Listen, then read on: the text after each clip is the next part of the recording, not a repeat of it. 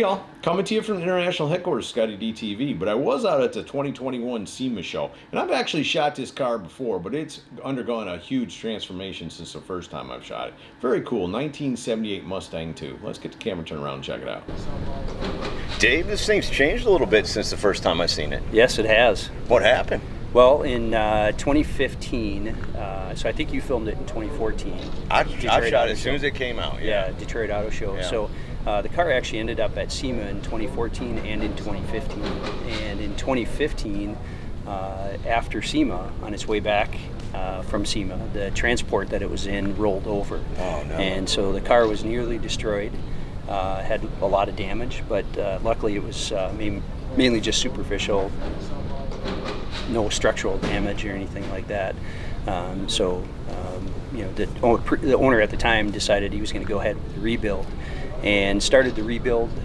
He had it at 2 different shops, and I don't really know all the details, but at some point the shop either closed down or anyways the owner pulled the car from the shop, and it was basically in pieces at that point. So he over a period of a couple of years tried to figure out what he was going to do with it, and it was taking up 2 stalls in a garage, and it was, again, just completely disassembled. So he ended up deciding to sell it, and so I bought it from him, and with it was about a year ago, and with the intent of rebuilding it similar to what it was before, but definitely changing a lot of things too. Yeah, so that's kind of how I came in. Yeah, well, and I mean, it's notorious, and I hate to say this because I'll get chastised for it, the only cool Mustang II that was ever built. Yep. You know, and so when I had heard that had happened to it, yeah, that was kind of beside myself because Yep. you know, I'm a Mustang fan, Yep. and I understand why people aren't the biggest fans of them, but that one was so cool. And for you to get it and resurrect it, take it and bring it back, man, let me just say thank you. Yeah. All the Mustang II fans, let me say thank you for that. Yeah, we've had a lot of them reach out to us. They all been super awesome about it. And, you know, you get some guys that are they want everything to be stock, and, so there's not everyone's super happy with it, but that's okay. Everyone's got their own opinion. That's right. Well, that's why we make custom vehicles. Exactly. Right? Exactly. So tell me what changes you made. It's changed quite a bit. So Yeah. tell me what you've done different to it this time. So part of it was the previous owner and myself, so it was a little combination of both. So the whole tail section of the car used to have a Toyota Celica tail section on it, and so that's gone now. It was almost like a straight up and down look to it before, and now it's got a swooped look, and instead of the Celica taillights, it's got Torino taillights. So kind of back to the, you know, it's not Mustang, but it's Ford. Right. So, and is that all custom fabricated? Or yeah. is it So off something? yeah, again, the whole back of the car is custom fabricated. The only thing that isn't are the taillights, are off of a Torino. So that's cool. So yeah. And then of course when I bought it, the drivetrain was completely gone. Originally had a V10 in it, and I had a Gen II Coyote sitting around from another project that I was working on. So we decided to use that engine in there versus trying to rebuild the Coyote or the V10, because again, it was in pieces and it just wasn't worth it.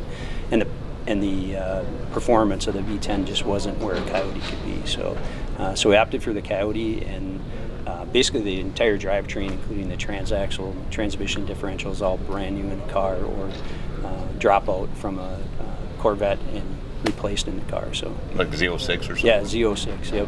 And you got the front suspension. What'd you do for that? That's a Z06 as well, so okay. Yep. And then is the car a chassis car? So the original build was, so they basically cut the shell of the car off of the subframe and put it onto a custom tubular frame. So it's all custom chassis, hand-built chassis. So. And so all that's still Yep, the same all way that's still intact. Yeah, there's a younger guy. There's a couple of guys who built it, but the younger guy that worked at the shop at the time, he basically built the chassis by hand, the whole thing. So yeah, cool. Pretty amazing. Everybody wants to know tire size and wheels, or wheels, tires, and size.